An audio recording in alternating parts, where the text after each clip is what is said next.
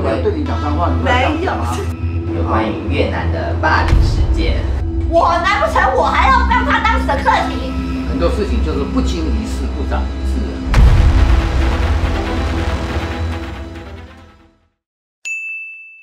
我们很开心，就是我们的频道终于50万了。那当然呢，当然在这个时间里面，就是还是要给网友一个最真心的50万 Q&A， 因为最近发生非常多的事情，但是我们的频道一直以来始终如一，就是及时行乐。我那句话什么？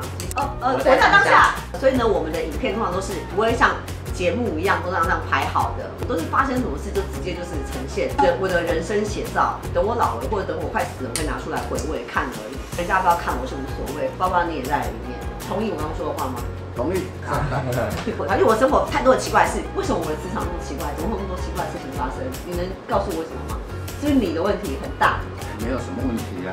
好，应该是你的问题吧。有网友问说，打算几岁结婚？是会闪婚的人吗？老板希望我几岁结婚？随时都可以结婚。如果没有遇到 OK， 他把我杀了怎么办？老爸你会开心吗？不会这么样子啊。如果这个是缘分到的话，我是 OK， 觉得是把自己弄得最好。以自我为主就对了，结婚其实不是那种太重要的事，对吧，宝宝？也是很重要。那第二题是，有人问说强强的 MBTI 是什么？我是 ENTP 预言家。那你们觉得我是预言家吗？准的话，你们下面留言。有人问说你身上的刺青有什么含义吗？我背后就是那个活在当下及时行乐的拉丁文，因为我不想刺大家都看得懂。手背的是一个捕梦网，我就觉得它很漂亮而已，就随便刺的。这个的话就是没有什么好失去的西班牙文，跟 Follow Your Heart 的西班牙文。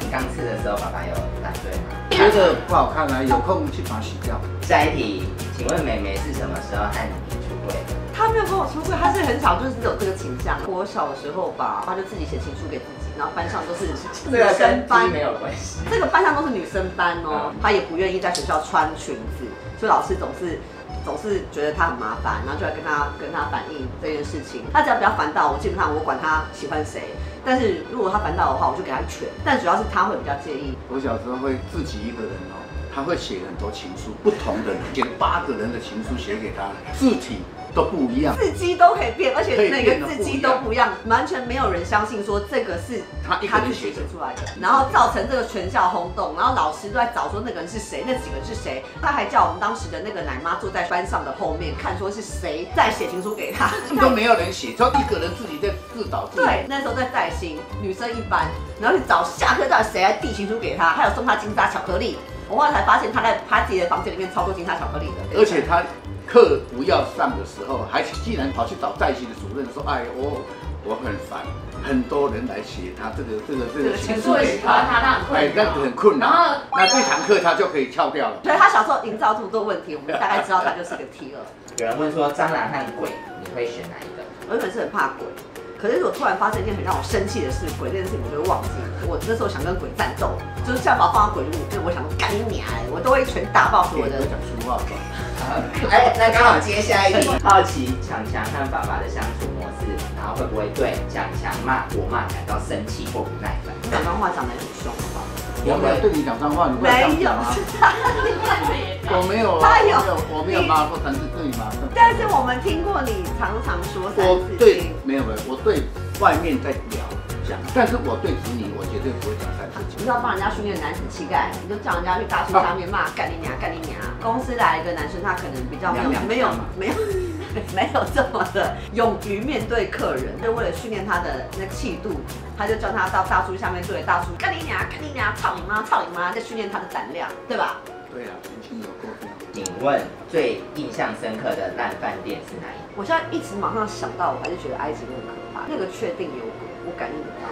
我就觉得你心中有自己有鬼，个人的感觉啦。你去倒茶不好，住好的你就去找5星级好的。但是我在帮他平反。你没有那么伟大。像英国，我们就平反成功啊！你也不能这样子看片面吧？那只看一半的，一半就开始说我这样怎么样？不好的就不要讲那么明。所以这人就是说不好东西你不说，那好东西一直跟人家说，那不好东西你就放在这里不告诉人家，你这很坏。正面去鼓励嘛。然后如果这真的不好，我们下次不去就好了啊。那就代表说，如果今天有一个人他跟你讲话的时候，他一个鼻屎这样露出来，牵一条鼻涕，那你不会跟他讲，对不对？你会让他继续丢脸，对不对？那我的个性我会跟他讲，你这里有一个鼻屎跑出来了，你赶快把它弄掉。那你就是不跟他讲，继续跟他讲话那种人。不是，我会在一个场合底下稍微把它波动一下。我也曾经跟人家讲话，他那个路上的那个拉链没拉，我也会跟他弄讲一下。然后接下来就是大家最近很好奇的越南的问题，有关于越南的霸凌事件。我们先回答说，大家最在意的是为什么不把小妞打马赛克？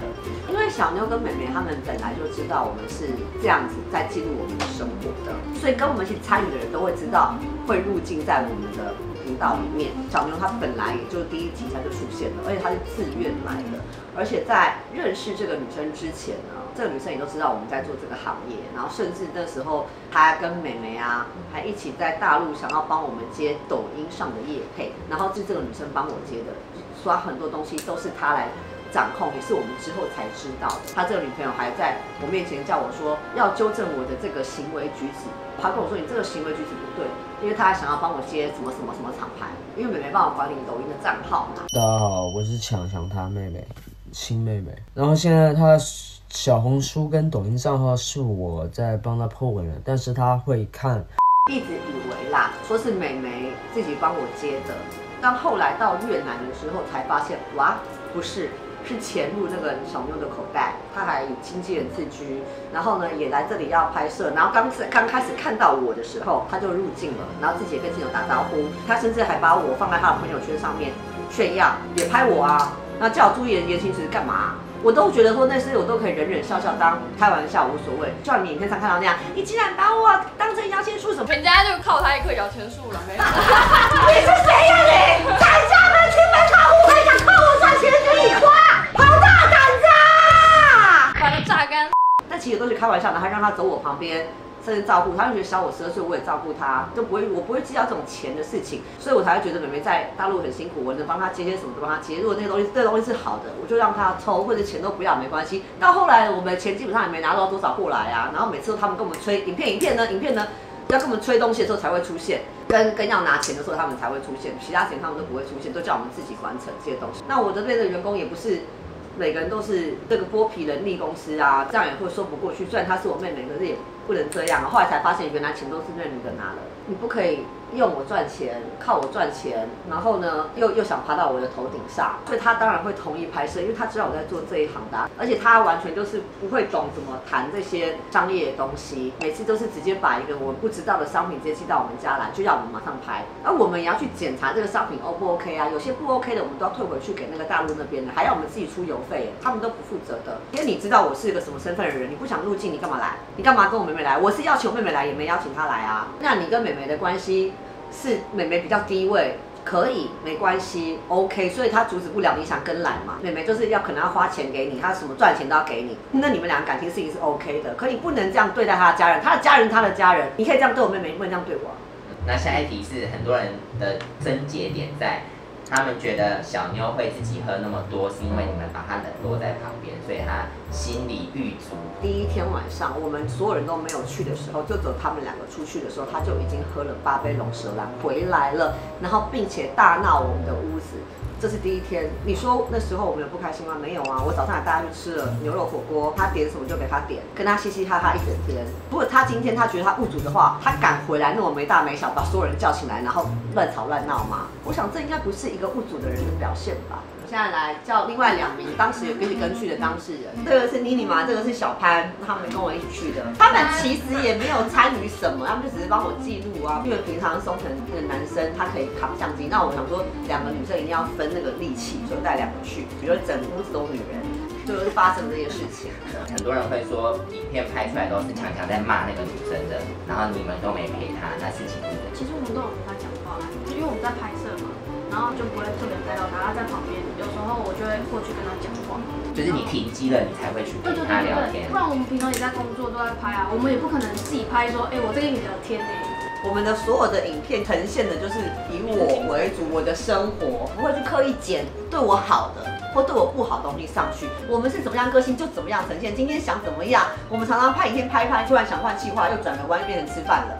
就是我肚子饿了，我现在就想去吃东西；我现在想大便，我想大便。我们都是那么自然的，所以我不会去刻意去把它修剪掉。那就是我整天的 vlog 记录啊，就是这样啊，就是一天就这样顺顺的。那小妞那一趴，其实是牛郎是主轴你现在把主轴搞到小妞那去，牛郎占了整部片的大概50%、60%，那小妞只占了5%。你们可以把它放大成这样，它其实就是我们那天的经历，我们那天遇到了谁，发生什么事情，所以我不会刻意把它小妞的对或错拉出来，再做一集变成这集的主轴，因为就变成完全我在针对这个人。像你们这个法国有那个肥婆突然挡路，我会把它拍起来，就那3分钟，就那样子，然后后来讲一讲就这样子而已。所以小妞的事情也是这样。你们都没注意到他喝那么多嘛？一定是你们霸凌冷落他。那个桌子是这样很长，然后因为我们在拍前，因为拍到一半的时候，突然转头发现他已经喝了，因为他很快，我们大概喝半个小时，他就已经差不多那样。没有，我以为他是吸气球，因为我们大家都有气球，我想说是不是这气球对他来讲是有点过敏还是怎么样？但我完全不知道他点那么杯酒，而且那个是音乐很大的地方，你要想在一个场合，像夜店里面，我为什么出去，我绝对会把我自己弄得好好的，因为我不喜欢在外面玩的时候给人家带来麻烦，或者喝成这样因为别人也没有办法说随时随地注意你。我是这个桌子的头那女人在桌子的尾她那个长度就好像从这边跑到我们饭厅2、3倍。我在2个男模坐这里，我看到他那样，我要起来跑过去，你要录我呀？他不会起来跑过去，他跑过去那边，你还好吧？你还好吧？不要喝那么多，你还好吧？你还好吧？我看你喝那么多，你还好，你没事吧？你没事啊 ？OK， 你不要喝那么多，然后再回来，再回来，然后再去拍我的东西，这样子，我有必要这样吗？你觉得我需要这样做吗？我问你，我需要吗？你现在坐在那，你给我倒在那，我要，他倒了，大家不要，他倒了，我们大家要帮助他，赶快停止拍摄，小妞，你还好吗？小妞怎么喝成这样？喝几杯了？不要再喝了，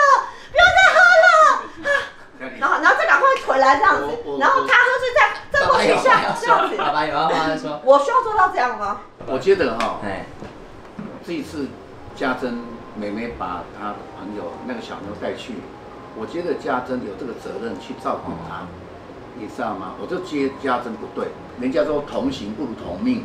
好，那我跟你讲，为什么家珍会这样？因为在他们的感情之内呢，家珍处于低位，她在这段时间是一直供养这个女生的。那女生没有工作，也没有自己的生活，她就是每天就是去夜店，然后夜店认识的。那妹妹都有说，她其实没办法管得动这个女生，因为他们的感情之间就是高低有落差。所以今天这个女生她敢这样对待她家人，不是没有原因的，因为妹妹不敢管她。那当然我怎么办？她不能打扰我的拍摄，不能跑我工作，我只能这样骂醒她。我又没有对她怎么样，我骂醒她对她是好事，不然她一个人倒在那里，我们之后该怎么办？一个妹妹等到天亮吗？我觉得你要跟妹妹讲，好叫妹妹去处理。有啊，我跟她讲啊，我有跟她讲，我跟妹妹说你有那么缺吗？我说你的内心有这么的残缺，说你又没自信，就要去供养一个人到这样程度，让他对你为所欲为吗？我有这样问妹妹啊，我也是有问她。不管是怎么样，人家也是因为妹妹从大陆上海去。那我跟你讲，如果是妹妹要这样照她，妹妹那么小一只，然后那女那么高，然后一直这样子露，我跟你讲，妹妹如果没有我们在的话，妹妹会更惨啦。所以我们已经很在帮他们了，甚至当下我只能把这女的骂醒，因为那女的或许不怕妹妹怎么骂她无所谓，但是我把她骂醒了，她至少还有办法走了，不然她这样 K 康撞，明天早上变脑变成智障的话，哇靠，我又我们的事了。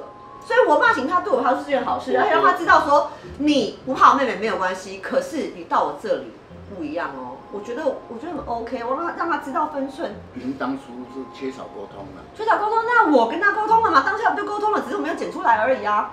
我们隔天早上他清醒之后再跟他讲一次，说你这样子是很危险的。而且今天如果是我们都没有管他的话，你看看他隔天起来在哪里。有人问说，为什么要把他的丑态拍出来还上片？我们拍出来上片这件事，就可以说当天发生了什么事，我们都会拍出来。男模都已经在我这边已经拍到这了，他旁边发酒疯，他都不能走，他这个就已经是造成了我这一天的工作阻碍了。其实我们后面本来还有下一个地点要去，可是就是因为这件事情就是没了。那难不成我让大家觉得说，好，我现在不开心，不知道不开心什么？因为我后面还有事情要解决啊，而且这件事情我也觉得是一个警惕作用，因为我以前再多会玩，我跟你讲，我18岁出来玩到现在，从来没有吃到面喝醉酒，会让倒在里面不省人事的，从来没有过。我再怎么玩，我都不会让我自己这样。你以为我是很呛的呀？我跟你讲，我不是啊，你不用担心我呀。他常跟我讲说，外面那个女生，你看那女生喝成这样，那个怎样怎样，你都把那个东西放到我头上来，觉得是我。我跟你讲，我没有你蠢啊。你们一起出去的时候，必须要提醒他少喝酒，因为毕竟在国外嘛。问题他们在拍摄，说句实话就是在工作。对，我们没有人知道啊。他自己起来说要去上厕所，然后去吧台点了一堆酒，你知道吗？自己去。我难不成我还要让他当神客题？我小妞，他要出去，他站起来了，我们大家要跟着他，他要去哪里？站起来，然后我的助理给他用，就护着他，护着他。我2个男模最后时间给他，让他去搀扶他哦。如果发现他已经走路有颠颠倒倒，他没有颠倒，他就突然之间3秒钟的事，及5分钟突然倒在椅子上，我就说我以为他气球吸多了，是他过敏反应。或许对，因为我看每个人拿气球，我们没有人这个状态。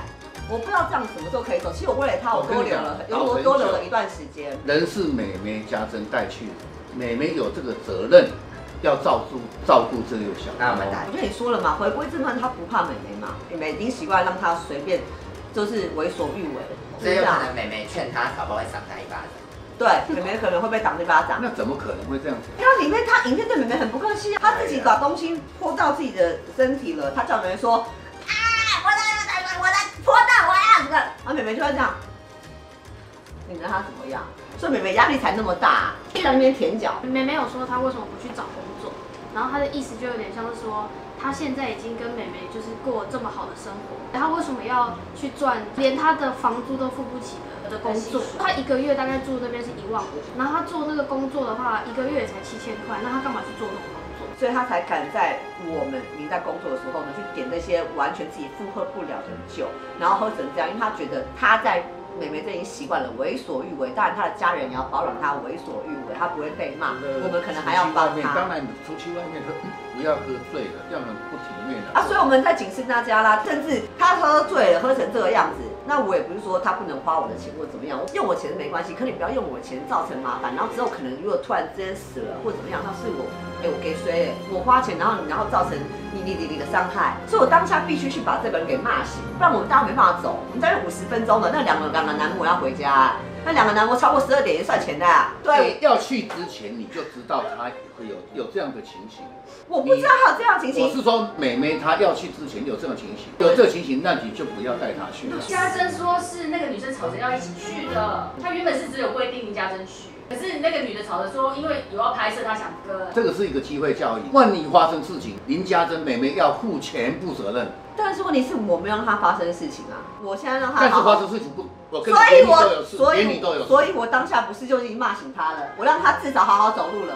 不行，连出去的时候不要说什么，因为你同时在拍片，万一发生事情，妹妹有事，你也会有事。所以我不让她喝了，我把她骂醒。我跟她说这个行为是不可以的，我要告诉你，不要再给我之后惹麻烦了。我当时就在制止她这个行为，在劝导她这个行为了。你呢？因为你不了解，因为喝酒醉的人，你骂他听不懂。但他醒了，他清醒了。只有清醒的时候，你可以好好跟他讲。对，所以他清醒的时候，我们在喝酒的时候、醉的时候，你要更加的照顾他。我们不是有照顾他了吗？2个男模都在他那里，然后也把他送回我们家了。你们全部人都要有啊，来照顾他。有啊。在那边在50分钟了，大家都照顾他了，而且还提他的鞋，然后坐下一台车，跟那个导游跟妹妹都在照顾他。男模把他送到我们下一个吃饭的地方，然后呢，他还是这样倒，因为他想去头撞到，我才骂他的。把他骂醒之后呢，他来说他有点清醒了，就先让妹妹把他送回家休息睡觉。隔天早上才是你们看到的，我们在门口再跟他讲。这个都是一种经验啊，很多事情就是不经一事不长一智啊。好，所以啊，你们互相出去之前都妹妹跟他没有沟通好，我就跟你说，他们俩相处方式，我是没有意见，但他不要把对妹妹的东西对到我头上来，我不是他可以这样对待的人。而且再来，这一次去越南旅行都是我出的，因为我本来就应该负担这个责任。但是妹妹跟着他女朋友，妹妹要给他钱，叫这个女生去跟我们导游换了越南盾，他们两个自己要花的，因为导游是我的人。最后那导游来跟我说，他没有收到那个钱，那我当然不可能找妹妹跟妹妹他们再搞一出了嘛，再跟他要，那没这个钱，我直接帮他付了。就这样，所以总而言之呢，他妹妹她女朋友在导游面前演了一出给我看，汇钱给导游这件事情，说我们汇喽。后来有那个汇款几乎都是假的，根本就没汇，导游才跟我再拿一次钱，所以我钱也再给他了。所以我这件事我没讲啊，我懒计较，懒在活这个浑水啦。他说汇款，而且是没有汇款，那他们两个人在给双方就好像诈骗集团。他们就是诈骗集团啊！哎呀，你们没事喜欢找事人，还是我找的呀，还不是妹妹每次带一堆麻烦来。然后他打你朋友那个是什么？他打我朋友是因为那时候我们的导游其实是当地台湾人去开的旅行社，那他的老板就有过来找我，跟我喝2杯，我说谢谢你让我们这次有地陪来陪我们。导游就去坐到那个妈妈那边的位置，因为他想跟妈妈也喝2杯，那小妞就在妈妈的对面，所以呢，导游在那边跟妈妈喝的时候呢，那个小妞真是啪，我就看那个导游惊魂失措的回来，然后说不好意思，我要先走了。那女的太疯了，她马上打个电话来，一个车就把她载走了，她也不能露脸。那我后来有传讯给她说，真的很抱歉。那你们有没有一起喝酒？他那时候在龙水湾，他有一直想要邀请我喝，可是我不喜欢那个味道。然后其实那时候我怕他一直想要叫我喝，然后我那时候其实偷偷把酒藏起来。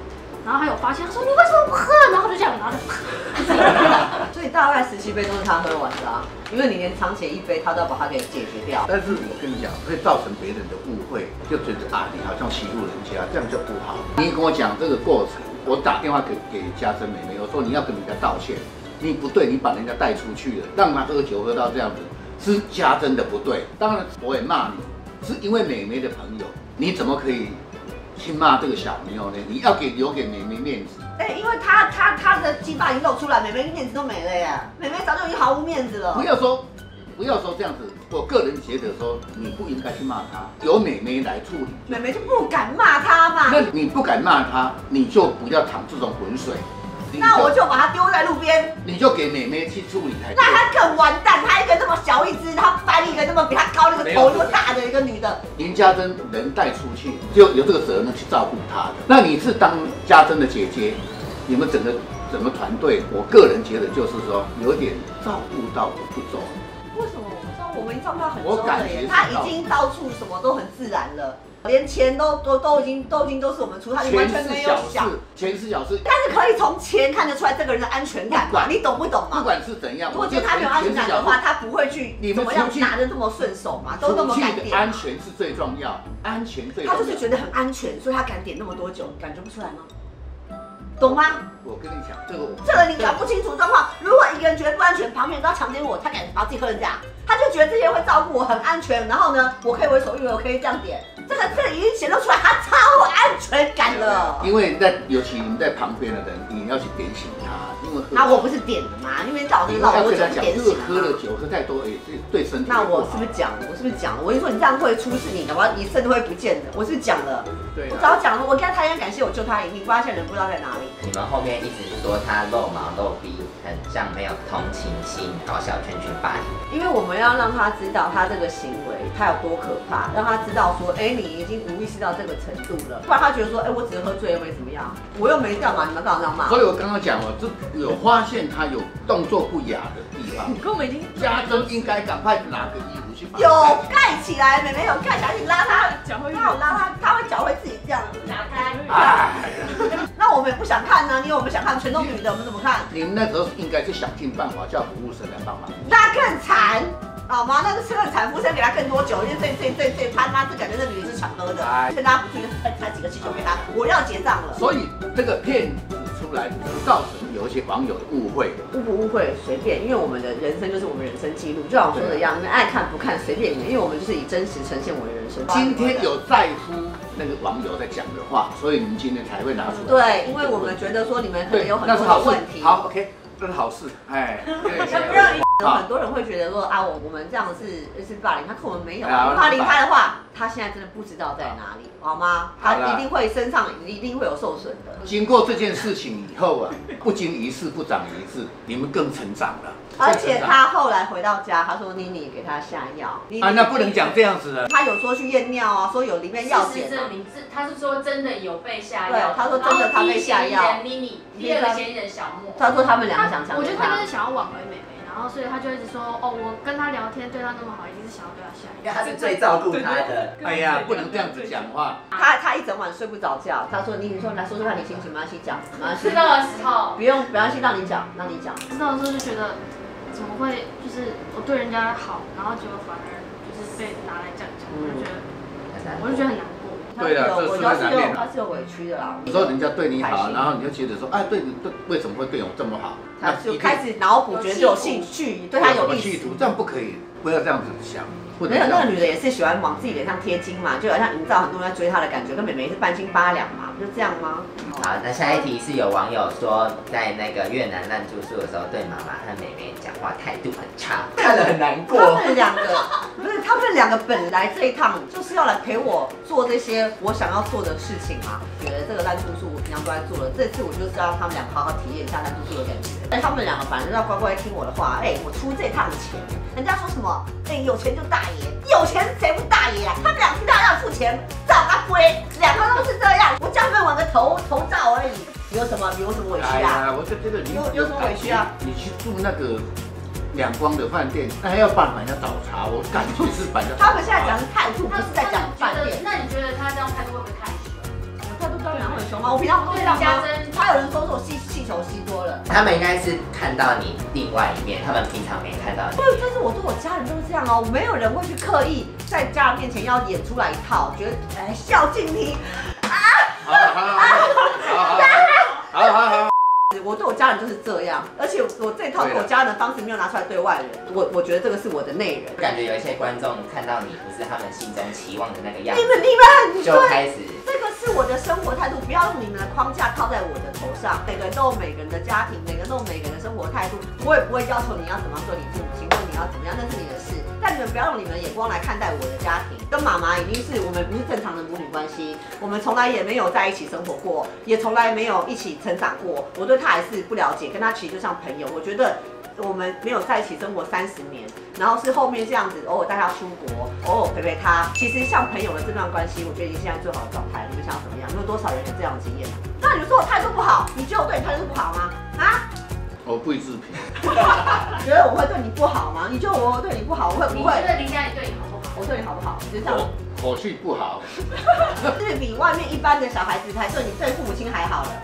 对呀，对我很好。我觉得以最自然的方式去照顾的家人，我也不是那种外面的小孩，嘴巴讲的再甜，可是从来都不回去看父母一面；嘴巴讲的再好，但是从来也不拿钱回家，或者嘴巴讲的再好，最后呢把父母给杀了，骗他钱，推下楼，骗保诈保一大堆。你们要哪一种？来留言呢？是要那种还是要我这一种？而且他们现在问我说，还有没有下次想来跟我出国？如果不带他们出国，他们会生气耶。真的要是我不要他们跟我跟你们讲是真的，因为他们来我这里吃免钱的，喝免钱的，然后东西又用好住好的，对不对？这样一提个烂饭店，他撑那1个小时回去就可以做享受了。你们按摩一起按，吃也吃螃蟹，哪里不好？你告诉我哪里不好嘛？你告诉我哪里不好啊？我会把这些好的拍给你们看吗？可以笑，我干嘛要营造我自己是个少女的状态，或是对妹妹是一个好姐姐的状态？我没想到2巴掌你不错了。如果今天我换个方式对待我家人，他们会吓到，对不对？会不会吓到？不要玩手机。我哪天我回来之后态度不一样了，不是这样态度，你会不会吓到？当然会吓到啊。对啊。那我们现在call out妹妹看看。好，没接。他要给我负责任，他现在要躲起来了。他本来说好可以接电话，后来他又说不行。想跟妹妹说的话可以留言。因为他有一个图嘛，说他台湾第1假肩膀啦。他说他很生气，他说他不要回台湾了。他小妞都是他养的，他哪里假肩膀啊？但我是台湾第1黑妇女，好吗？是台湾第1恶婆婆。他其实把我们全部人都搞的就是被抹了一堆屎。然后结果你把一堆屎涂在我的脸上。好，今天的50万订阅就是到这里结束啦。那我们还是不会因为任何人的流言蜚语去改变我们的生活状态或者生活态度。我是怎么样的人，一直以来就是这个样子。我也不会因为现在有了更多人看我们的东西而去改变，因为我以前刚开始创 YouTube 频道的时候，我就是只记录我的生活，我的态度也会一样。好，希望网友再继续支持强强，好不好？对，谢谢你们哦，谢谢。按赞、订阅小叮当，按赞、订阅好林家庭的小叮当。好，拜拜，谢谢你们了，谢谢。